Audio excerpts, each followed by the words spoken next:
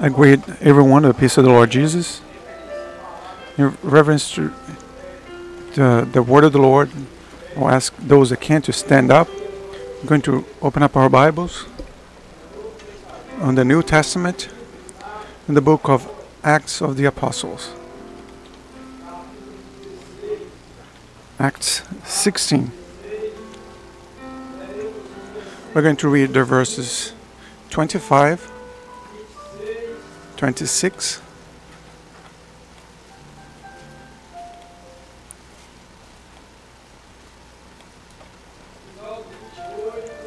the end of 28, and the end of 29.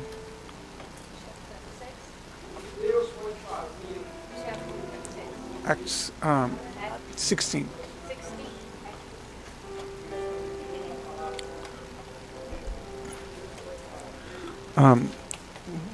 We're just saying that what God can do is indescribable. And what can God not do to save man?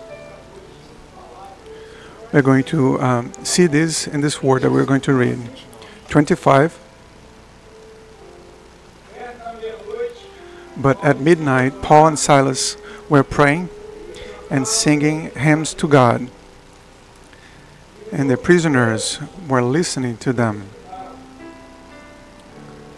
Suddenly, there was a great earthquake, so that the foundation of the prison were shaken, and immediately all the doors were opened, and everyone's chains were loosed.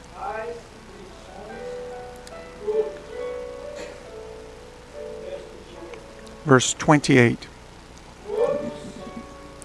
Though yourself no harm, for we are all here. The end of the verse. Now the end of verse 30 says, Sirs, what must I do to be saved? We praise the Lord. We give you honors for these moments that we have been enjoying fellowship with you. Yeah, we ask you, Lord, that during the explanation of your word, that you may once again manifest your grace and your love and your favor and your mercy to us. We pray in the holy name of Jesus. The church may sit down.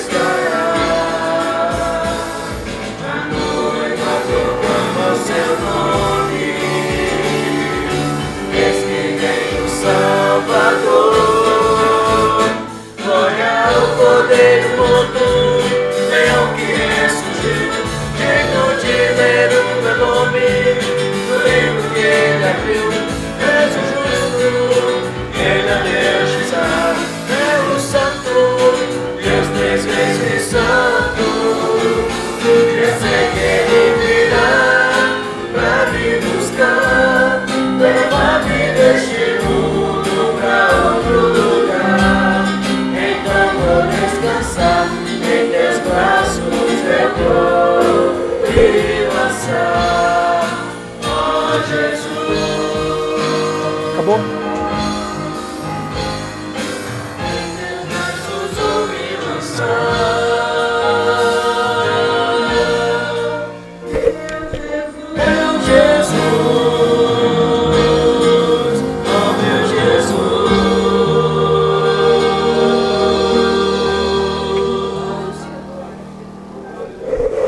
Hallelujah.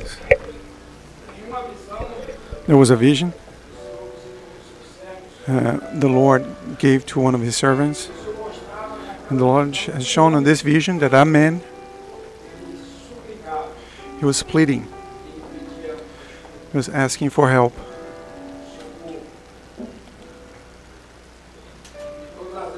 And every time that we ask God for help, it's because we are in a situation that we might be able to say, not very comfortable. And because of this vision, those men, they went to a specific place, and those men went there, and they were imprisoned, mistreated, whipped, humiliated.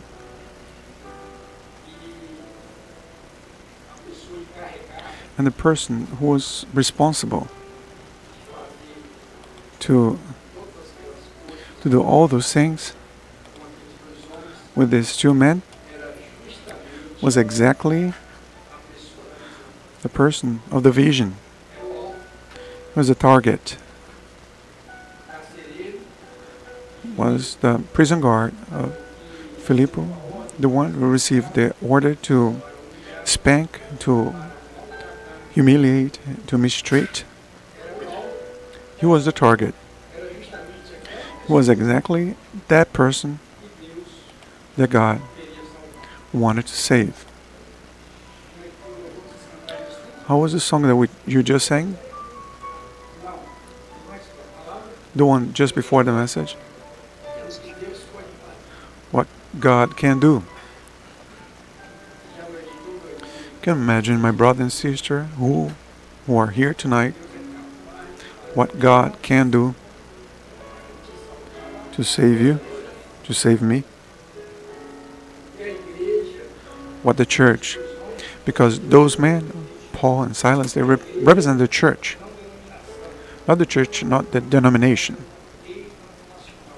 Non-denominational, but the church of Jesus Christ.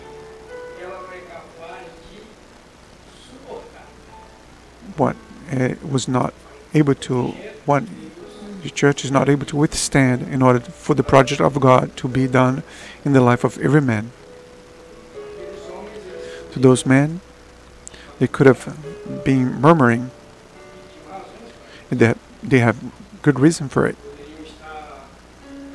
They could be, cursing.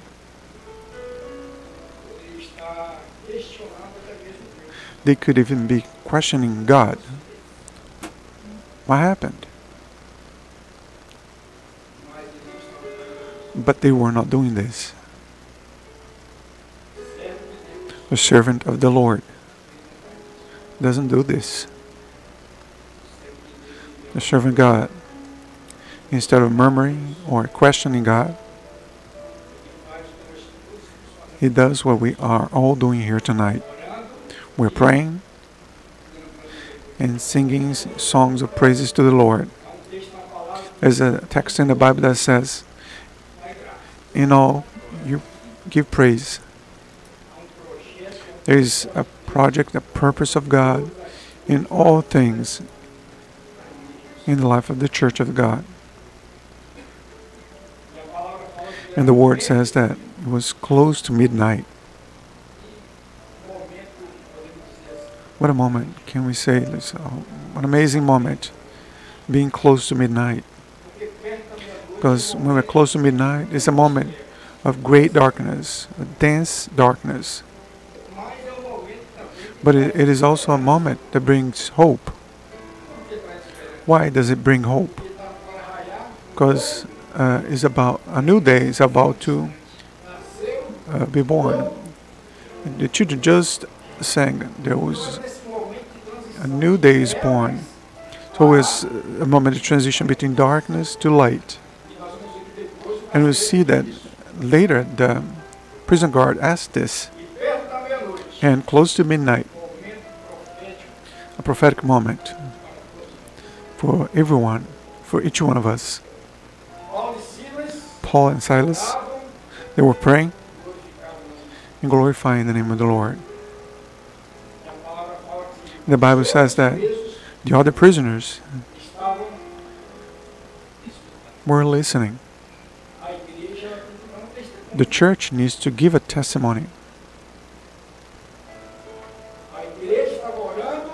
The church was praying, was praising the Lord, was testifying of the Lord, testifying of the project of God, testifying of the salvation in Christ Jesus. The word says that the others, all the others. Why all the others? Because the church and all the others are in the same situation. They were all in the same situation. When you say in Brazil, they were all in the same boat. The church, they were singing, praising the name of the Lord, and all the others were listening. The desire of the Lord for this prophetic moment that we're living today is that all the peoples listen to the voice of the Lord. And if today, my brother and sister, you hear the voice of the Lord, do not harden your heart, because the faith comes from listening. And tonight, the Lord wants you to leave this place believing that Jesus Christ is your Savior, is our Savior, and He will come to rescue us, to bring us to His eternity. The Word says that when that environment was taken over by the prayers, by the praises, by the glorifications, God began to operate. And by faith and by the Word, we can say that God is already operating in this place. And what did God do this day? And it's the same thing that God wants to do tonight, because we are close to midnight. There was there an earthquake. The earth moved. The Lord shook. He moved. The earthquake, it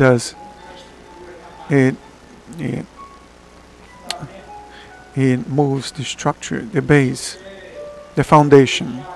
And the Lord wants to shake, He wants to move the foundation of many who are here tonight, in order to place there a new foundation, another base, which is Christ.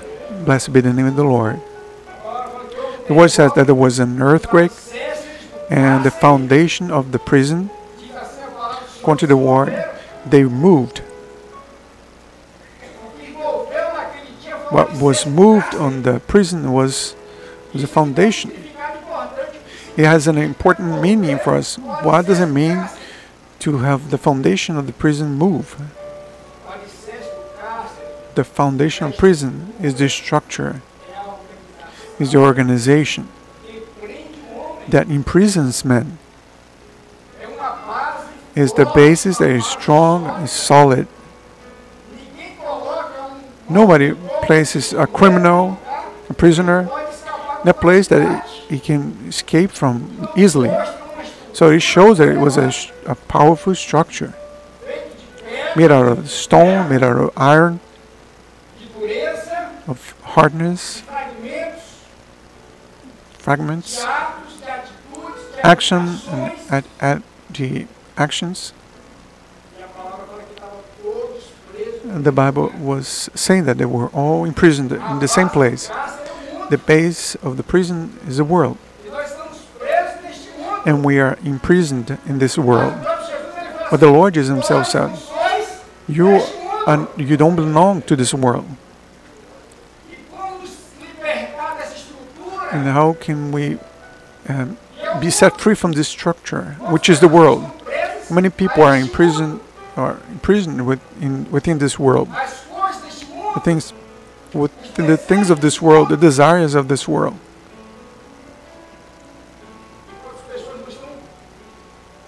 And many people, they have no longer any hope in this world. They are anguished in this world. They are depressed in this world.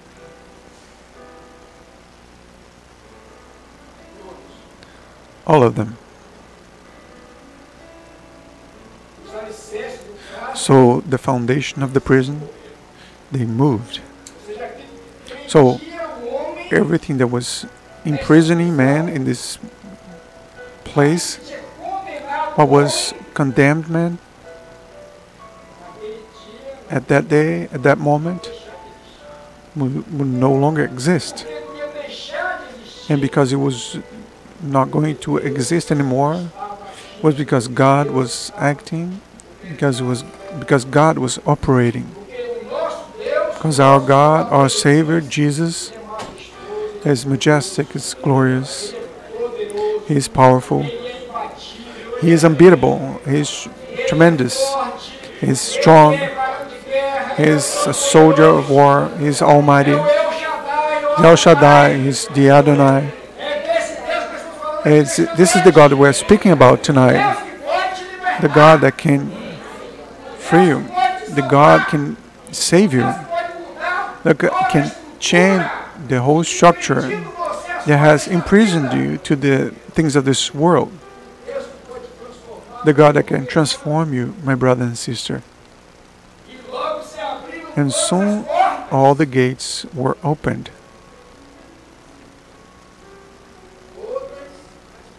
All the gates. What is the door that the Lord, that you want the Lord to open up for you? There's a servant called John that used to say, I am John. I saw a door open in the heavens. He saw that door open because Jesus had opened up a door for him in heaven so that he could enter into eternity. But I don't know, my brother and sister, what is your desire? What is the door that you desire to be open? But I know that my God tonight is opening all the gates, all the doors. And all the doors were open. And they are being broken. Because God wants to do much more. And He said, my brother and sister, and they were all the prisons, all the shackles of them were open. You came here in prison, right? Whatever it is, what has imprisoned you, if you're imprisoned to something or someone or to a structure, and you want to get out of, but you can't because you don't have strength, you don't have power or authority. But the God that is here today has all the authority to free you. The Bible says like this, my brother and sister, if the Son, who is our Lord and Savior Jesus Christ, deliver you, you will be truly free. So in the name of Jesus Christ, you, my brother and sister, you are already free of everything that was imprisoning you. And they were freed from all the shackles. Nobody remained imprisoned in that place. Everyone was released. Because the desire of the Lord is to free everyone. My brother and sister, there was there a man that didn't want only to be freed. He didn't want only a door to be opened for him. was already more. Was already a lot, but he wanted more. And there are people that have greater necessity than others. There is a saying that says, if somebody asks you to walk with him a mile, go 2 miles. And God has this more to add, to give to those that need it. And in that service, in the prison, the Bible says there was a man there. He wanted to take his own life. He was a prison guard, the one from the vision, the target. He said, I'm going to kill myself because now the prisoners are going to escape. I'm responsible for this. I'm going to have to pay with my own life. Sometimes man thinks like this. That the Lord present himself in a place in order to take his life, in order for him to die. There's a text that says, the desire of the Lord is that everyone be saved. God has no pleasure in the death of the ones who die, because the dead, they don't praise the Lord. But Paul and Silas, who were alive, would praise the name of the Lord. Blessed be the name of the Lord.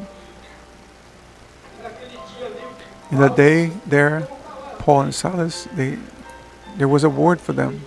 Give a word for them. And the message that the church has for you, my brothers and sisters who are here tonight, don't harm yourself. Don't harm yourself. My brother and sister, God has already opened up the gates for you. The Lord tonight has freed you from any type of prison that you may have been imprisoned in. Now that the door has been opened, the prison has been destroyed.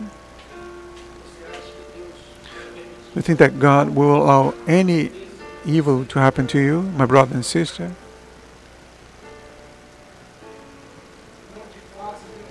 Don't do any harm to yourself. You know why? Because the church spoke to him. Because everyone is here. The church is still here. Christ is still here. The Holy Spirit is still here. Blessed be the name of the Lord. So my brother and sister, there is still time for salvation. There is still time to have your name written in the book of life. There is still time for you to go to church, to eternity. Don't do any harm to yourself, because God loves you. Don't harm yourself, because God wants to save your soul. We are all here. And then he asked a question.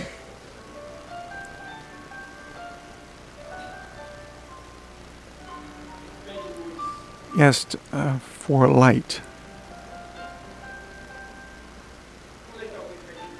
When does someone ask for light? When they are in the darkness. When they are in the darkness. That prison guard, he was in darkness. And when we are in darkness, we cannot discern the things according to what they truly are. And many times man is in darkness and think that since he is working in the prison, he's not a prisoner, but he was in a prison. He was the greatest prisoner of the place. That place was the prison guard. He was the one that had greatest need. That's what the church was sent to that place. He didn't have this understanding. But at that day, the Lord revealed himself to him that he needed to leave the darkness. And he says this, ask for light. There was a man called Bartimaeus that in with other words, he asked for the same thing. He presented himself to Jesus. He cried out, Jesus, Son of David, have mercy on me. Do you want me to do for me that I get out of darkness? In other words, he wanted to see. He wanted to see. He wanted to be in the light. There's a text that says that if we walk in the light in the same way he is, we have fellowship with the brethren. In the blood of Jesus purified us of every sin. Blessed be the name of the Lord. They were in the darkness, but he so wanted light. That's why he was the target of the service of that day, that man, which was necessary for him only a door to be opened, that he would be delivered from something. But he needed to come to the light. My brother, God is calling you to the light. God is calling you to his presence. Jesus said, I am the light of the world. Whoever follows me will never walk in darkness. When he asked for light, he asked to follow Jesus. And tonight, your soul asked this, my brother and sister. It asked for light so that you may follow the Lord towards eternity. And he said, what can I do? What is necessary for me? What do I need to do in order to be saved? So maybe that might be your question tonight. I understand that the Lord is speaking to myself in this service. I'm a target of this revelation, of this message. The Lord has already shaken me tonight. He has visited my heart. The Holy Spirit has already spoken to my soul. I'm no longer in darkness, I'm in the light. A new day is coming up today for me. What do I need to do in order to remain in the presence of God? What do I need to do in order to walk in the light, in the revelation of the Lord? What do I need to do in order to be saved? That's a very important question for you, for me, for each one of us. What is necessary for me to be saved? Sometimes you may be asking yourself, asking people, and they might answer many things. But what God is telling you, my brother and sister, what the church has to tell you, is that you need to believe in Jesus Christ in order to be saved. That's the only thing you need to do. Believe in Jesus. Because if you believe, you will be saved. If you don't believe, you are not going to be saved. It doesn't matter if a door is opened. It doesn't matter if you are delivered from a prison.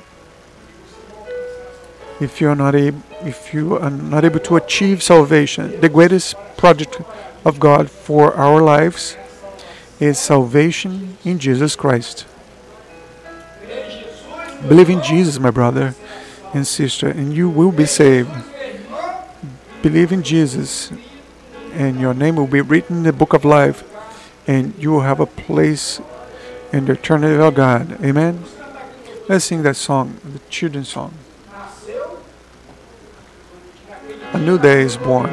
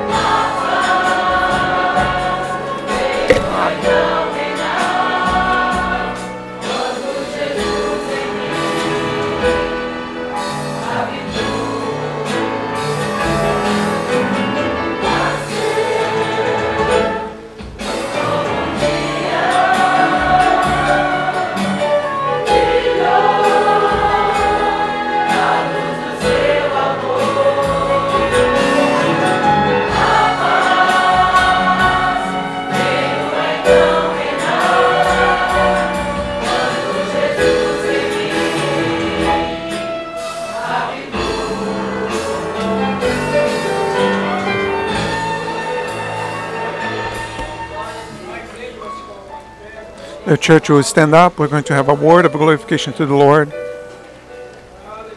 Hallelujah. Glory to God. Lord, I want to praise your name. We give you praise, Lord, because it's wonderful to serve this God. This God that has sustained us in His presence. God that has made us walk on His path. It's wonderful God that has blessed us every day to be more than victorious in your presence. We praise the Lord because once again has spoken to our hearts. Because once again you taught us to be truly dependent on you. Because you are the one who can conduct us. You are the one who has taught us that only you are God. We should not see the circumstances. We cannot never look to the left or the right, but only from heaven, where our help comes from. Our fortress comes from the Lord, because the Lord is the one who has strengthened our steps in the rock, Lord. We praise the Lord because soon we'll be with you in eternity. We know that celestial mansions are being prepared and that your people will live with you eternally. We praise you, Lord, for everything and for much more that you will do in the midst of your church in the name of Jesus. The Lord has shown that there's a woman that she's living lonely, and she has pleaded to the Lord in order for her to have a family. Lord, I want to say to you that in the first place, that you are not alone. God is with you. The name of Jesus is Emmanuel, which is God with us. And Christ in us is hope to glory. So my sister, you are not alone. The Lord is present in your life. But she wants a family. What a wonderful thing that we want to have a family. You know what Paul and Silas said to that prison guard that day? Believe in Jesus, and you'll be saved, you and your family. Oh, but I don't have a house. The Lord is going to give you a house and your family, because tonight the gates of heaven have been opened for this. The Lord has also shown a man that came to the service, and spiritually he lost everything that he had. But tonight the Lord spoke to the life of that man and is giving him salvation once again. When we have salvation, we have everything. When we don't have salvation, we have nothing. So when God gives salvation to you, salvation is a complete package, isn't it? Seek first the things of the Lord and His justice, and all the other things will be added on to you. Amen? That's it. Seek the Lord once again, your salvation, and the rest the Lord has already provided for our life. Amen? Glory to God.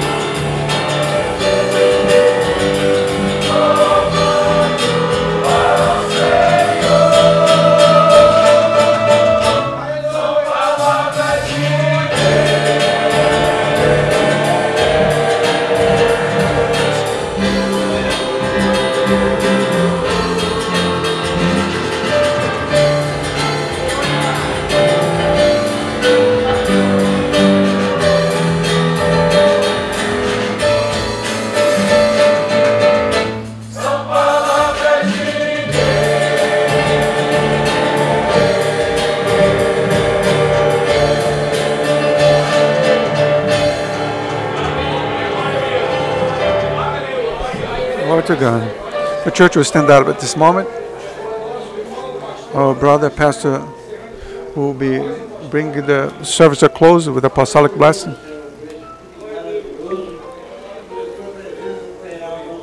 Your presence was real amongst us. Thanks for the great day that we passed. In the name of Jesus, say, the grace of the Lord Jesus Christ, the love of our eternal Father, sweet consolation of the Holy Spirit be upon the whole people of God, now and forever. Amen. The church may sit down. You who are here tonight, who came up to the house of the Lord, desire prayer for your life, explanation for the text and the message, the prophetic moment that we're living, the rapture of the church, salvation. Remain where you are. Raise your hand. The brethren are here to give you the proper assistance. And as the text says, we are all here. We are always here every Wednesday, 8 o'clock, Thursday, 8 o'clock, Saturday, 7:30, Sunday in the mornings, 10:30, and also at 7:30. You are invited to return, to be here with us, because here is the house of the Lord, and you, my brother and sister, you are very welcome in this place. And I would like to remind the church that our seminar is coming close. The time is short.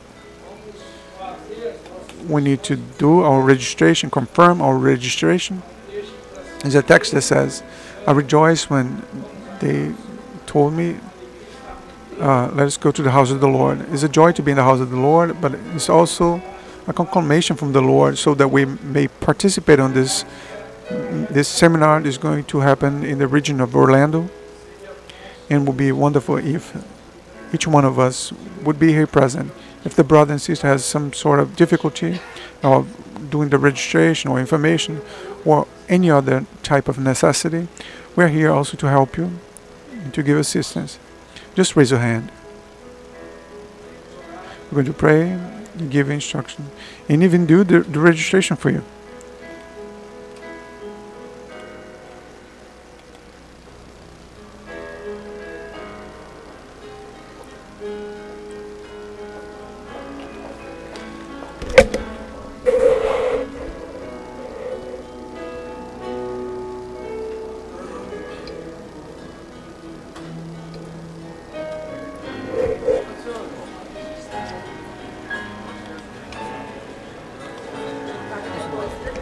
Let's go.